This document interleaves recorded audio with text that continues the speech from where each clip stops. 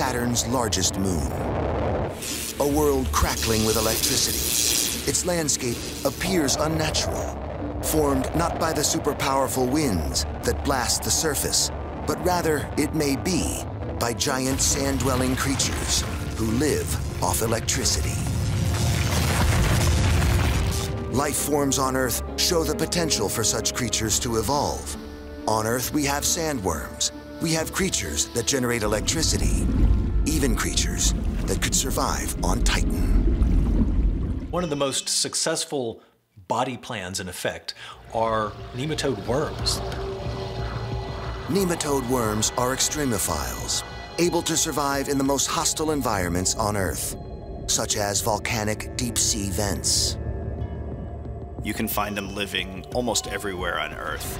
In fact, about 4 out of every 5 creatures on this Earth is a nematode worm. They are all over the place. You've eaten some today, I guarantee it. In the atmosphere of Titan, creatures that are tiny on Earth could grow to enormous sizes. Life on Earth is limited by the forces of gravity. This is why we don't see organisms like a butterfly that gets as big as an eagle, because gravity keeps them smaller. Titan has gravity that's about 1/7 the Earth's, and that could potentially allow creatures, if they evolved on Titan, to be bigger than what you would expect on Earth. You can even imagine that on Titan, that we have something like Frank Herbert's Dune, a famous sci-fi novel and movie where you have these gigantic worm-like creatures that are just marauding through the deserts on their planet. Maybe the same thing's happening on Titan.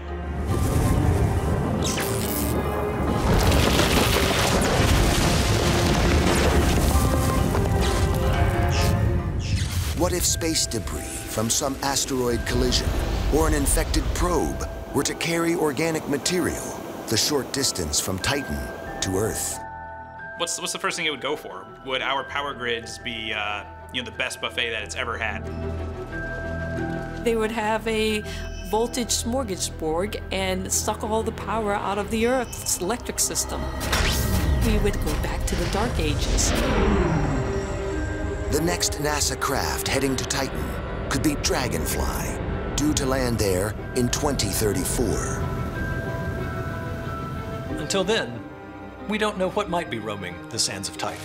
We cannot tell what electric beings might look like. We can only hope that when Dragonfly arrives, what happens on Titan stays on Titan.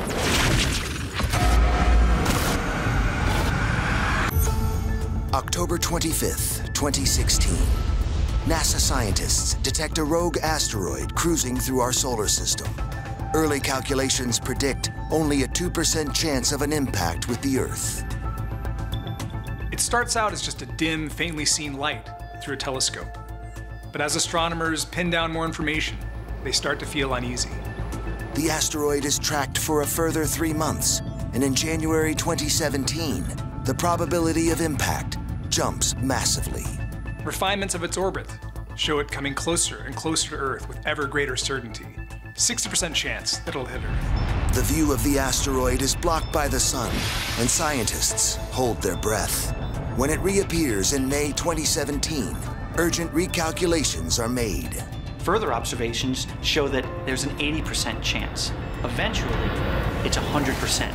This object is on a course with Earth, and there's no way we're going to miss it. As the asteroid closes in on the Earth, more details are revealed. Early measurements indicate that this monstrous space rock is between 300 and 800 feet across. The question is, where will it strike? Telescopes around the world are focused on the object. November 2017, the final data comes through. The asteroid will impact the Earth on September 20th, 2020. The location of the impact will be somewhere in Southern California. NASA and FEMA try to predict the extent of the destruction. If it actually hits land, Southern California is going to be wiped out. Do you evacuate all of Los Angeles County and the surrounding areas? The problem is, if you don't know that orbit well enough, you could be completely wrong, and you could have moved people to the disaster zone.